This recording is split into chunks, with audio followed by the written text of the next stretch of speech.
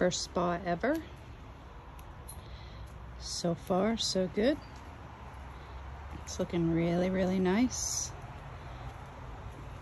I used well water with an attachment filter called Clear O. And halfway through, I added calcium booster.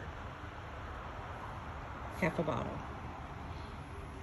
In the chlorinator, I actually used bromine tabs. I put in 4. I'm going to use bromine instead of chlorine for this hot tub. It's supposed to be better on your body and less chemical, so I'd prefer that than having the chlorine smell. But so far, I'm very pleased with the way it's looking. I was really, really nervous about adding well water, but it looks okay. I'll be back when we turn it on and test the water.